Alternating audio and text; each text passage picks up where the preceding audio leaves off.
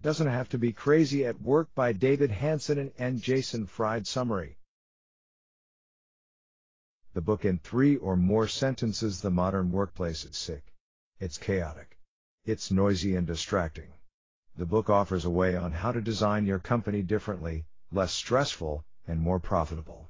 David Hansson and Jason Fried show us how to structure a calm company. A less busy place where people will actually enjoy visiting. The core idea: to stop celebrating crazy at work.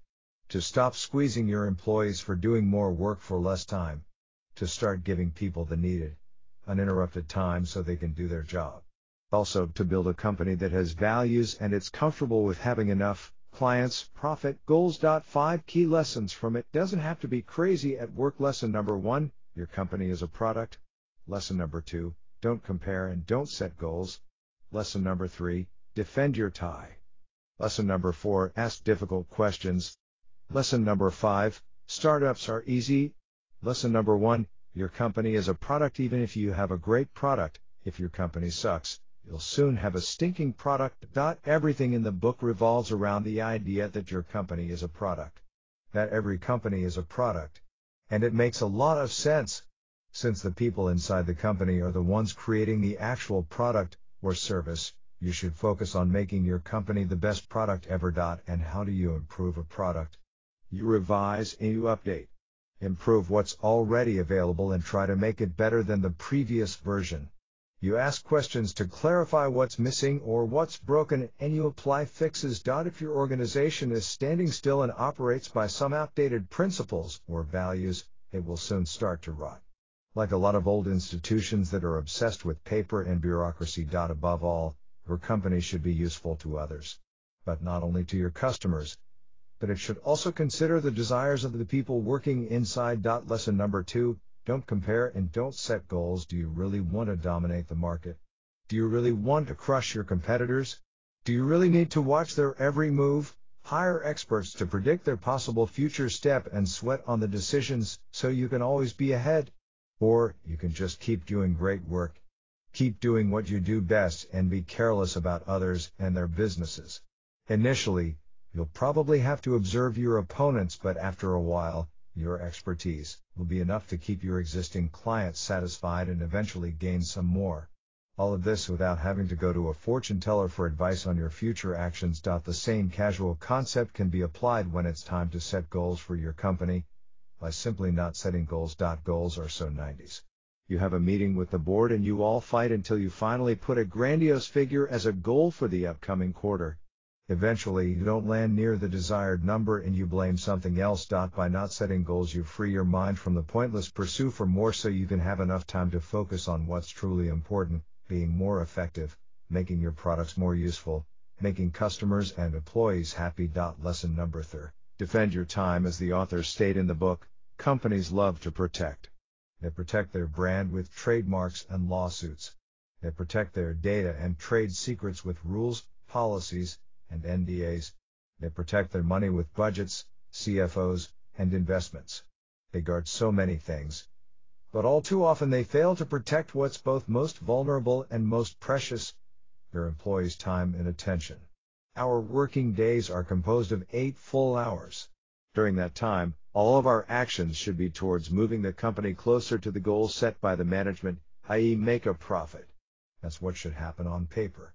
But in reality, things are far so simple. Instead of giving their employees the time they need to do their job, a lot of firms waste it with pointless meetings, chat rooms, and grandiose projects that never see the light of day. The best way to slice 1 hour is like this: 1 by 60 equals 6. This means that the hour was completely uninterrupted. This means that you actually did something productive. But often our working hours look like this: 20 plus 5 plus 15 plus 10 plus 5 plus 5 equals 60. In translation, fractured hours. If you're addicted to multitasking, all of your hours are looking like uneven chopped pieces of meat. That's why you probably often stay after work to finish your work. The best way to get more done, though, without having to regularly stay hours after your workday, is to remove the distractions and protect your time. Lesson number 4, ask difficult questions. If you're managing a team, a company, don't throw sand in the eyes of your employees by telling them that your door is always open for them. If you really want people to share what's bothering them, you need to ask them in person. Not by sending an email and including stuff like feel free to ask if you have questions and hope that they won't have such. Most people are too shy and too afraid to share what's bothering them. But not only. They won't do it because they probably don't yet trust you. Every employee knows that people who raise issues are not so well accepted by the boss. Why on earth would they risk their job? If you really want to know what's wrong, you should be actually ready to hear it. This can be done only by asking questions, difficult questions. Stuff like, how is the workload? What do you think we can improve in the way we communicate? Are you afraid of anything at work? Is there anything you worked on recently that you wish to go through together? Maybe people won't share everything from your first conversation, even after the 10th conversation. But after a while, they'll trust you and share with you. The question is, are you ready to really hear what your employees have to say about you? Lesson number 5. Startups are easy. A legion of people, calling themselves entrepreneurs, are starting businesses on a daily basis. They're crushing it in the beginning. They don't sleep, skip meals, use life hacks, time hacks, all sorts of hacks until they launch a product that will dominate the market. When the product is finally out there, they think it's over. They think that the heavy lifting is in the past. Except, it's not. Starting a podcast, setting up a website, opening a restaurant, doing whatever venture you desire, is relatively hard in the beginning, yes. However, things don't get easier over time. They tend to get even harder. More employees, salaries, budgets, new projects, personalities, bureaucracy, all these things pile up, and it's inevitably harder while you're still in business. But that's not even the main reason companies bankrupt. The main reason businesses bust. It's because people who found them don't start with the intention to keep this operating in the long term. They push to the max in the beginning, but they never consider that business, in order to thrive, requires quite a lot of maintenance work. We can relate running a business with staying in a good shape. You can push yourself to lose a few pounds, but if your future actions are not in line with your desired body weight, you'll quickly end up overweight. Again, if you really want to start a business, you need to think more about staying in business. Love taking notes? Download the worksheet.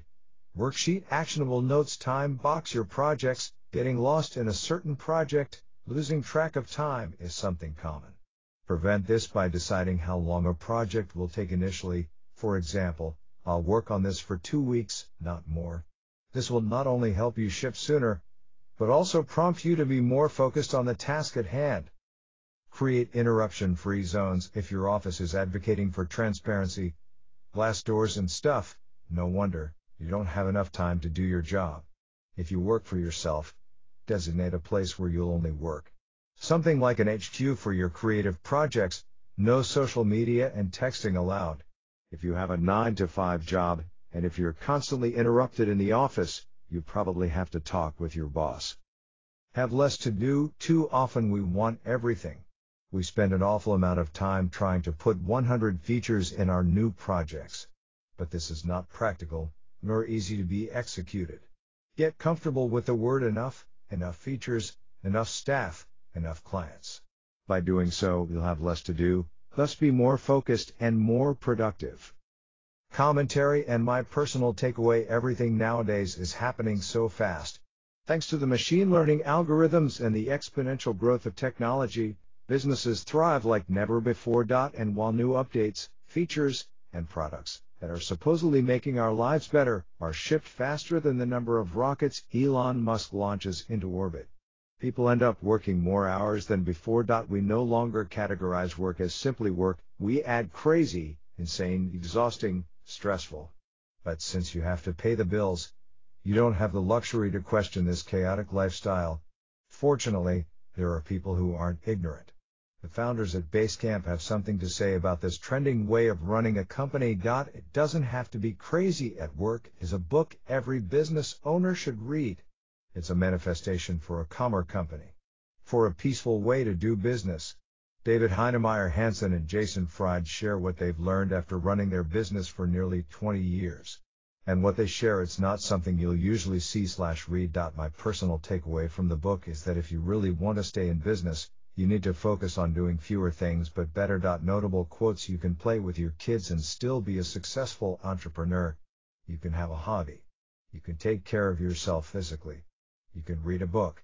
You can watch a silly movie with your partner. You can take the time to cook a proper meal. You can go for a long walk. You can dare to be completely ordinary every now and then. David Hansson and Jason Fried. 8 people in a room for an hour doesn't cost 1 hour, it costs 8 hours. David Hansson and Jason Fried. When you start to think about your company as a product, all sorts of new possibilities for improvements emerge. When you realize the way you work is malleable, you can start molding something new, something better. David Hansson and Jason Fried. A business is a collection of choices. Every day is a new chance to make a new choice, a different choice. David Hansson and Jason Fried.